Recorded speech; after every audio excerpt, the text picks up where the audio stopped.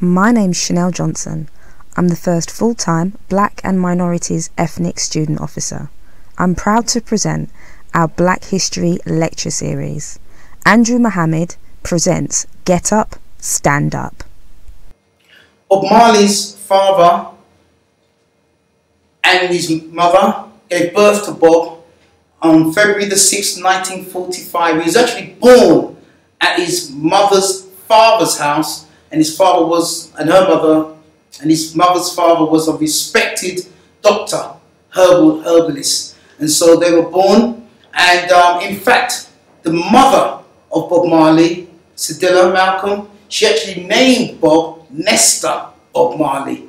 But when they was registering him, the registrar thought that, no, the word Nestor, or the name Nestor, is feminine. And he actually decided on his own back to change the first name to the middle name and the middle name back to the first name. So he became known as Robert Nestor Marley. But look at the word Nestor.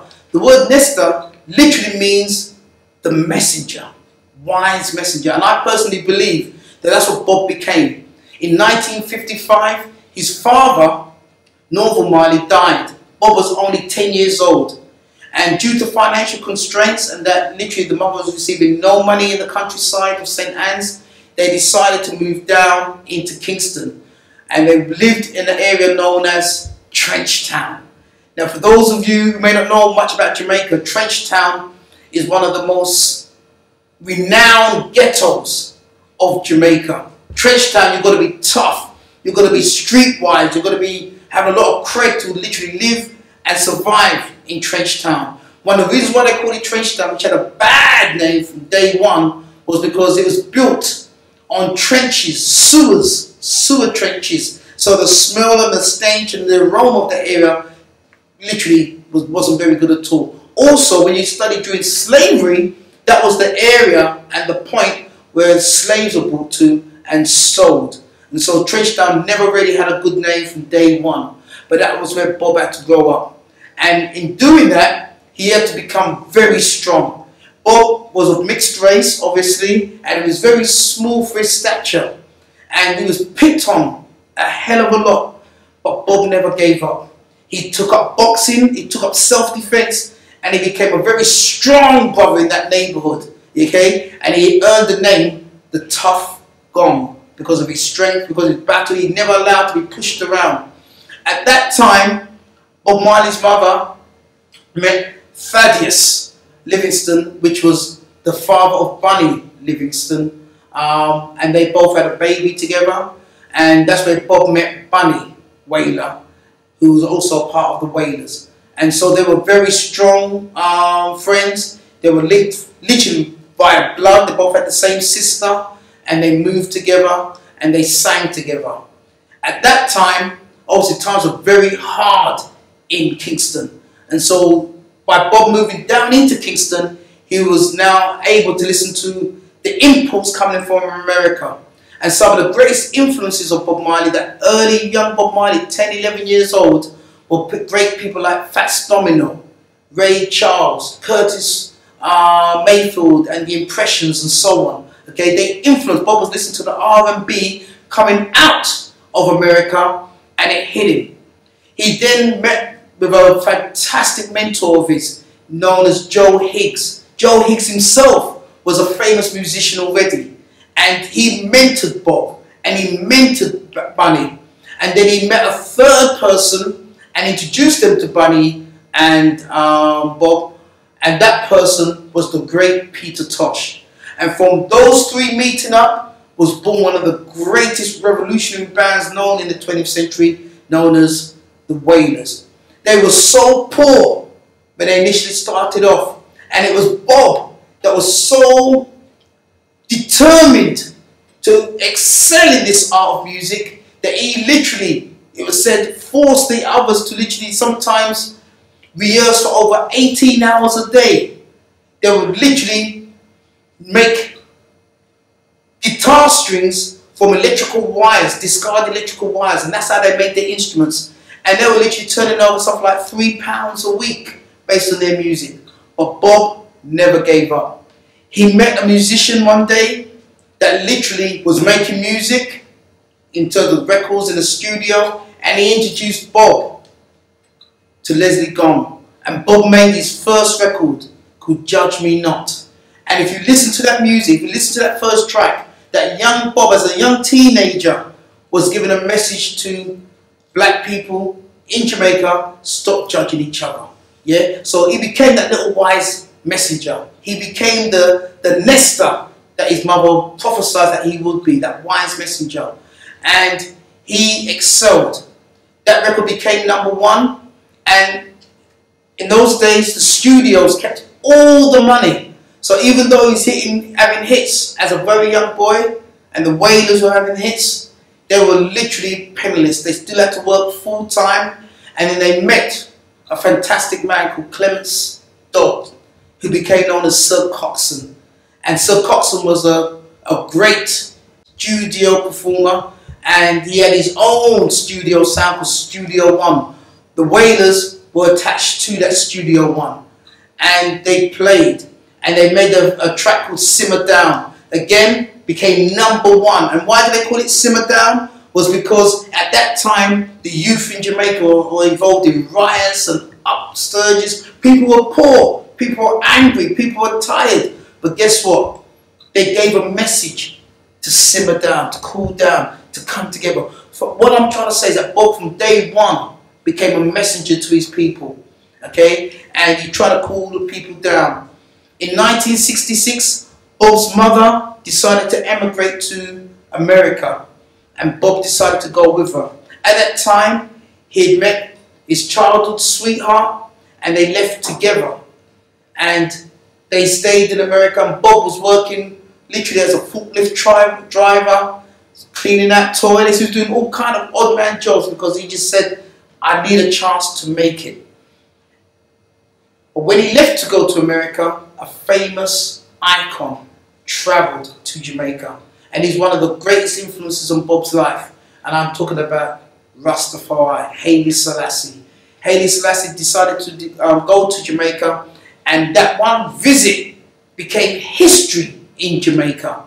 And Bob Marley saw the effect that it had amongst the community, and he started to find out more about what Haile Selassie and the Rastafarians were teaching. And he said that that literally answered a lot of the questions that he had in his own head about why we as a people can't get along. The second main influence on Bob Marley was the man that I call the Honourable Marcus Messiah Garvey. Love that man with all my heart. Marcus Garvey gave birth to one of Bob's greatest records called Redemption Song. And Bob Marley spoke about us as a people. Bob Marley, the Honourable Marcus Messiah Garvey became the national hero of Jamaica. He was in America, and he created one of the largest movements in the Western diaspora of African people called the UNIA, United Negro Improvement Association. And he got black people together, over 5 to 6 million, without the aid of Facebook and Twitter. And he got us organised and working. And that was a massive inspiration to Bob Marley when he read about him. Also, Marcus Garvey would say, a people without no knowledge of their history is like a tree with no roots. They both die. And Bob Marley, that young Bob Marley, realised that we as a people, we've not been taught our history. And so therefore he had an insatiable thirst to know more about who he was. The Honourable Marcus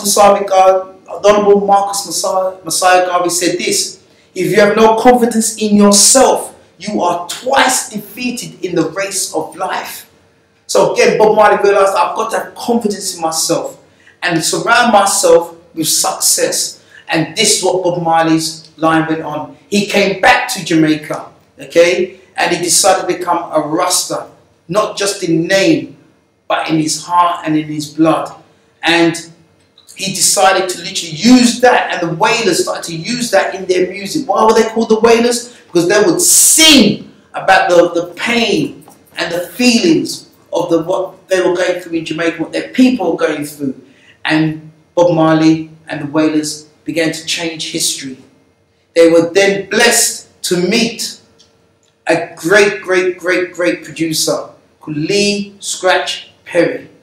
And Bob Marley and the Wailers joined his studio They had a new band called the Upsetters, and this became some of the greatest works, what we call today the Bob Marley and the Wailers. Together, the first album they produced, the Lee Scratch period, called Soul Rebels, and it had a message that they were rebels of the soul. They were not allowed, they were not literally willing to literally live under poverty. They wanted to change and become rebels and give a message of hope and liberation to all the oppressed people. They then set up their own record label called Tough Gong, which was the nickname of Bob Marley when he was much younger. And they had great success under that too.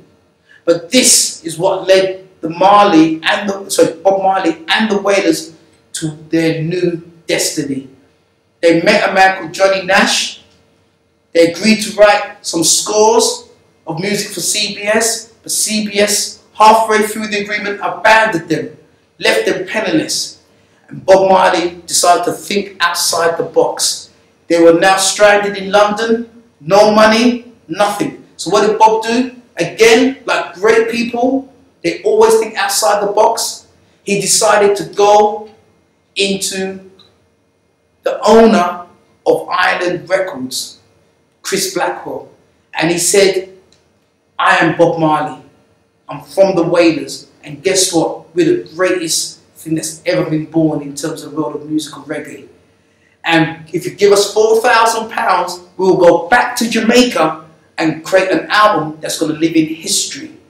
And believe it or not, at that time, Bob went into his office at the right time, because Chris Blackwell was also the manager of one of our greatest singers called Jimmy Cliff. And Jimmy Cliff at that time had left Island Records, so there was a gaping hole that had to be filled by someone. And when Bob came in, he looked like that rebel that Chris Blackwell was looking for, someone who could literally be like that rock star for reggae music. And that's where Bob Marley came in. They went back to Jamaica, and you know what? They honoured their agreement. They had that £4,000. They didn't buy any flashy cars of it or anything like that. They plumbed it right back into their music. And they created one of the greatest albums known in reggae music, Catch a Fire. And Bob Marley at that moment gave birth to a new form of music. And they were now ready to tour the world. And brothers and sisters, the story of Bob Marley carries on. But I would like to end there. I want you just to think about overcoming obstacles and what this great man gave us. One love, one community, and one destiny. My name is Brother Andrew Muhammad. They call me the Investigator. Thank you very much.